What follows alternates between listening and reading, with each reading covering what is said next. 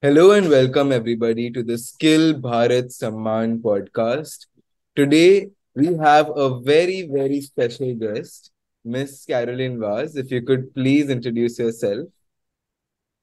Good morning, everyone, and good morning, Shreyaan, and thank you very much for inviting me here today. My name is Miss Caroline Vaz. I'm the principal of Greenlawns High School at Warden Road, and I'm very happy to be associated with OLL, who's doing fabulous work in the education sector.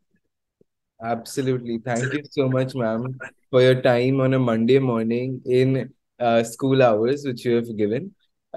So, my first question to you is you are an example for all the schools, not only in your area, but also nationally.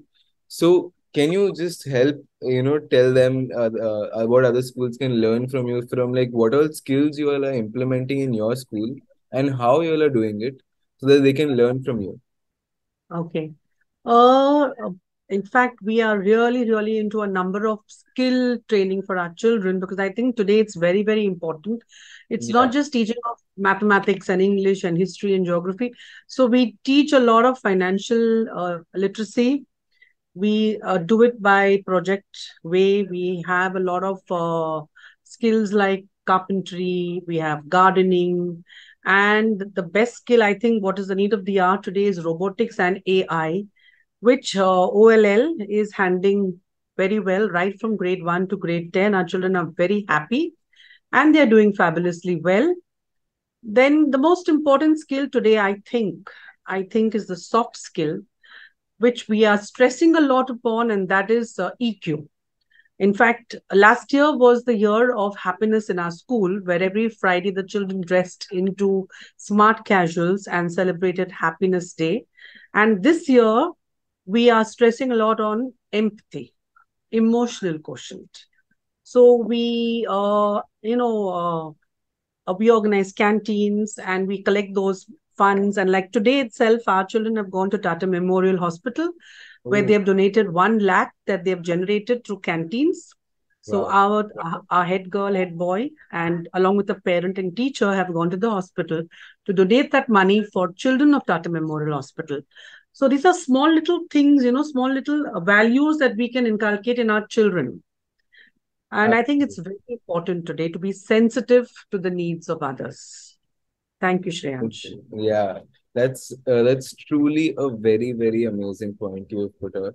That you all have on every Friday, kids would come in as happy day. That was a really interesting thing that maybe everybody can, include in their schools as well. My next question to you is, as you spoke about robotics in your school, what are your thoughts on technology and AI replacing our kids' jobs, and how can we prepare them for the future? Yeah.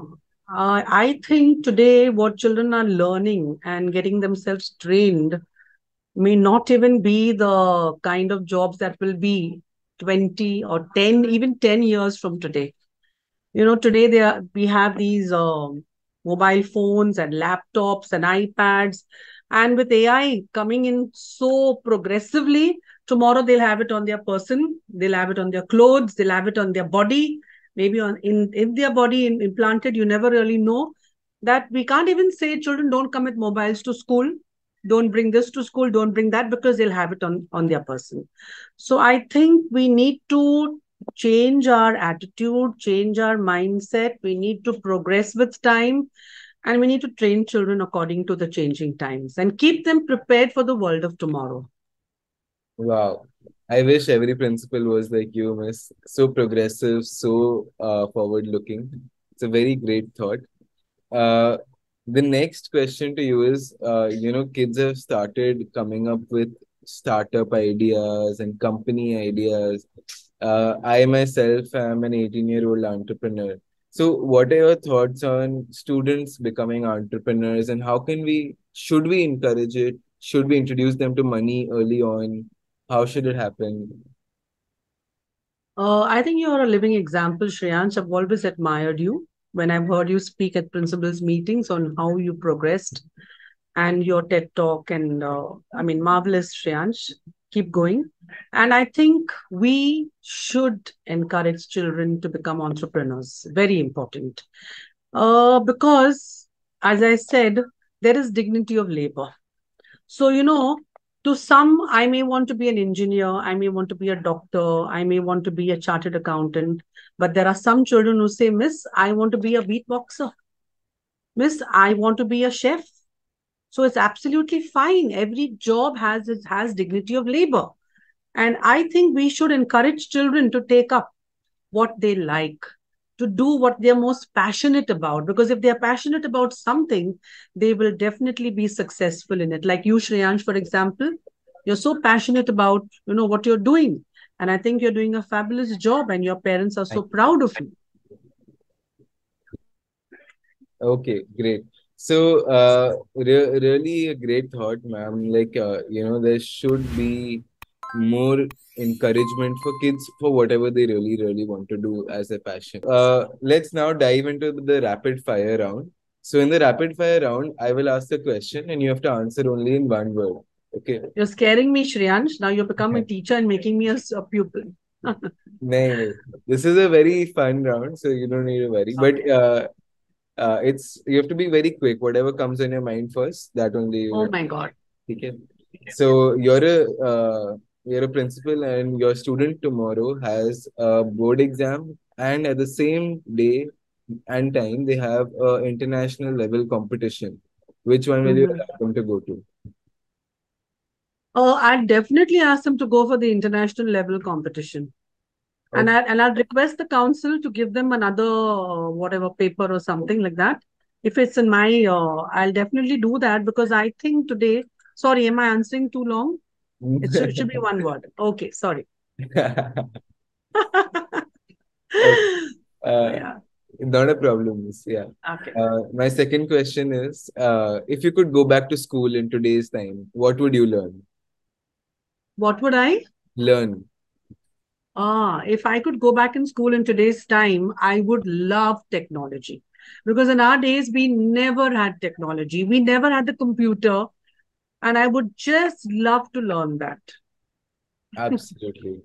My next question is, if you had all the resources in the world, all the money, all the infrastructure, all the teachers, what would you introduce for your students?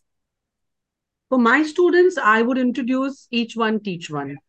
Because today, in many parts of the world, of our India, in our own country, in the remote areas, there are girls who are married at such young ages. They are not encouraged to learn. They're not even shown the doors of school.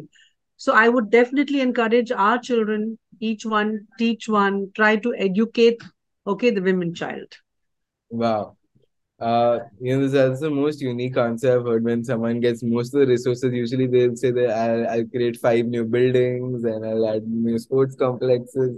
You said I will create a each one teach one program. That's a very, very great thing. Miss. Uh, Thank you. would you want your students to be job seekers or job creators? Job creators, Would you want uh, your students to focus on the degree or the learning outcome? the learning outcome, definitely. Okay. And lastly, a small, like a, this is not, the rapid fire round is over, but the Okay. last is, So did I win the hamper? yeah, Like Karan definitely Johar's hamper did it coffee very with fast. Shreyansh. Yes. Okay. Uh, but we would all like to know a short experience of yours, of you learning some skill and it coming in use in your life. Something that you really wish, you learned and you got it in use, that you think a success story of a skill. A success story of a skill. Okay. Let me tell you. I think the most important skill is to be consistent. All right. Uh, Honestly speaking, it's very, very important today, not just to preach, but to practice what you preach. And I have tried my best, in trying to incorporate exercise with children climbing up the stairs. I have a lot of letters from parents saying let them use the lift. So what I do is I myself climb those 6 floors and I climb down those 6 floors because I believe this should be an example that we could set to these children, that if your principal is climbing, I think you jolly well do that, because exercise today is very, very important for health. Unfortunately, I don't lose weight. I think happy people put on weight, and I'm very happy. So, well, but that's, I think, very important today. Absolutely, miss. And really, really, you're an example for every other principal out there to be progressive, to be forward-looking, to be really consistent. So, miss, please do continue with that. You're a really, really Thank you. example. Yeah. Thank you, Shreyansh. Very kind of you. And thank you for all the good job that you're doing. You're really making us principals feel so proud of you. And I'm sure your principal at Cathedral will also be very proud of you, Mrs. Isaacs. Yeah. Thank Yeah. you, Shreyansh. God bless you, child, and all the Thank you. best. Yeah.